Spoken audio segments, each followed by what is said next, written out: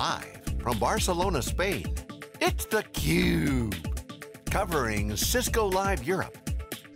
Brought to you by Cisco and its ecosystem partners. Welcome back to Cisco Live Barcelona. This is day 2 of theCUBE, the leader in live tech coverage. We go out to the events, we extract the signal from the noise. I'm Dave Vellante, my co-host, Stu Miniman. Ben Nye is here, the CEO of Boston-based Turbonomic. Great to see you again, Ben. Thanks for coming on. Thanks for having me, Dave. Appreciate it. So, what a show for you guys. I mean, everything's multi-cloud. I mean, that's your sweet spot. You saw the keynotes yesterday. You got to love the messaging here. It's really a tailwind for you guys. The fit and the strategic rationale, it makes you feel good about a partnership we established a year and a half ago when it was still nascent, right? They were just starting the change to becoming a software company, to becoming a multi-cloud vendor, not making a decision at the time not to have a cloud of their own. And boy, does it feel good now. But boy, it's been interesting to watch the changes in organization, people, all the different elements of this monster company, $200 billion public market value company, going through this change in the public markets. Well, and you guys have really executed well. Obviously you did some nice raises. You've got that velocity marketing thing down, and you're scrappy, and now you got some resources behind you, and you've also got some partnerships that are starting to bear some fruit. So let's get into the Cisco partnership specifically. Right. What's that like? What's it all about? Give us some details there. So Cisco sells our product under their name. It's called Cisco Workload Optimization Manager. The acronym is C1. But our thesis, and I think what they buy into enormously, is that as we've decomposed the infrastructure and decomposed the applications, right? Think about it, we used to have monolithic applications all the way down now to VMs and soon microservices, right? Containers and pods. You're going to need to think about how to resource those things at a scale that humans can't possibly manage. So the workload, the little humble workload, becomes the centerpiece of everything. And Workload Optimization Manager is that. It's an AI ops, ability to assure the performance, manage the compliance policies, and make it cost effective all the time. And those are trade-offs. So you can't do it once. As demand changes, you got to be able to make those trade-offs ongoing, and that's the uniqueness. So the partnership was really embracing that concept, and what's fun is you can see how it's expanded with multi-cloud manager and the move to containers. Just that many more zeros when you think about the number of workloads and the number of containers. Yep. Ben, I've loved watching this discussion of workloads and applications because I've worked with Cisco most of my career, but I spent a decade on the storage side looking at the network people, and it was just, oh, well, the applications and the data is just bits that run over the pipe. And therefore, Cisco didn't really necessarily care that much. It was just, I want more traffic, yes, but maybe they do some things to optimize a little bit, but workload optimized management, seems a very new thing for Cisco to be able to embrace and understand, and fits into that whole software strategy. Maybe give us a little bit about how you've seen the maturation and change about how Cisco has data in the center of their keynote yesterday, right? Where it was wait, this is the networking company, Cisco, and ports and gear and massive $1 million purchases that you roll out and get certified on, as opposed to kind of the new software world. So I think if you look at it, data without logic is data, right? It's when you put the two together, and that's what a workload is, that you build all the way up. If you really say, where did they get it? They were always great at moving the data and to service the logic in the application. Buying AppD, I think, was a critical and decisive move to really put them at the top of the stack, anchor the application, and you can then make sure everything else is brought along with it. So AppD gave them both the ability to look at the topology of the application, the response time of the application. It also gave them this thing called Business IQ, which is the application runs your business, right? How do I take the data in the organization throughout, make sure I'm servicing it right, but also making sure that the application is running at all times well. And applications really are just a aggregation of workloads. And so it goes back into the application, the workload, and then the infrastructure, which shares it all. Ben, you talked about kind of what it is, the Workload Optimization Manager. What's the secret sauce behind it? Can you talk a little bit about the engineering and kind of how it C1 works? Yes. Yeah, I call it the 3 A's, okay? There's the approach, then there's the abstraction, and then there's the analytics. The first one is the approach. Everything we're doing is about putting demand in charge of supply. So we literally own the patent on using the principles of economics to manage IT.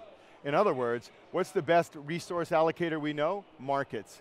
Let the workloads pick the resources on which they need to run, and do it in that way as opposed to us trying to service some ephemeral demand when we're actually managing supply. The way it works is you have to have an abstraction, and that means that I can't have every single vendor's product be different. So to a workload, all the flavors of storage, it just looks like I/O, IOPS, and disks so they can trade them. An abstraction we all use in everyday life, currency, right? That's how markets work. We have to have a common currency. And then the last one is the analytics. If you let the workload pick the resources it needs, it knows it because it knows how much demand. Demand goes up, more resources. Demand goes down, you leave resources. But then, we know the right order of the resourcing that it needs all the way down the stack, from the application to the virtual to the physical. And that allows us to give exact right actions, not recommendations. Recommendations we think are like opinions, right? You can't automate them. And alerts. But if you think about being able to be so accurate and so exact in the analytics you produce that you can actually automate them, that's the aha. Well, it's brilliant. I mean, you got the marketplace demand, and that decides. But you've also got to do this in near real time, right, to have a business impact. Correct. So is that's your analytics, that's some machine intelligence going on So under the people cover? talk about AI ops.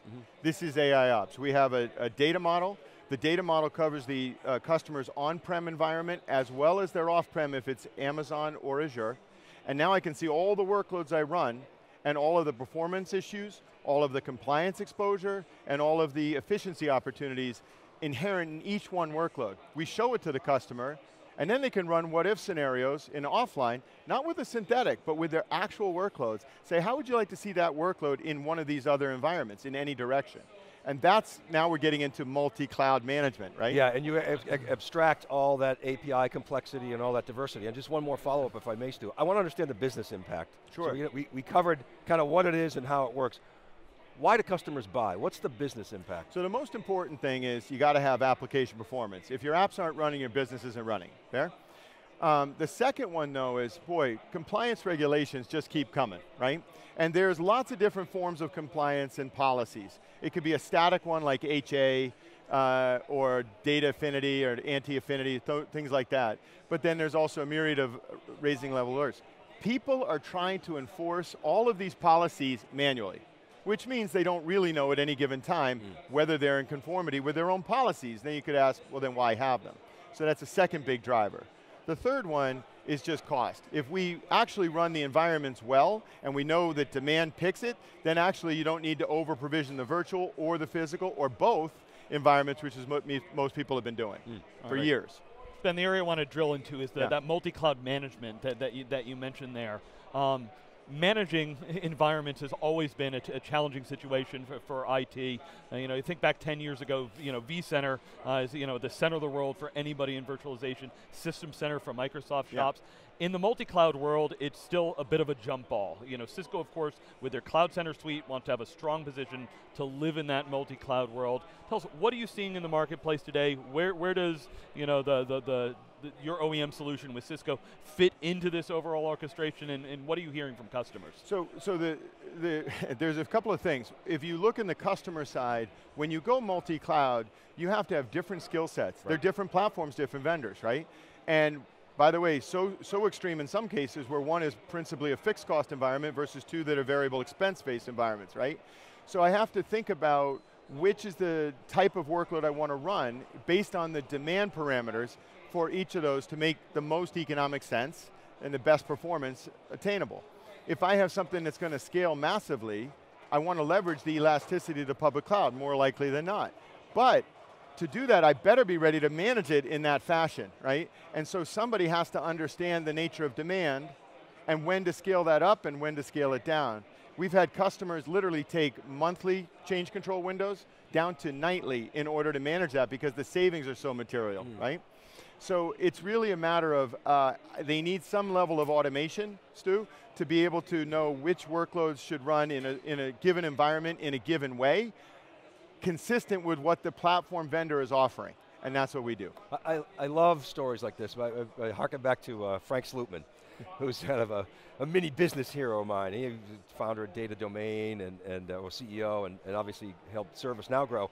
And he would say to me that, I love ROI stories, like going in and just being able to show people bottom line impact.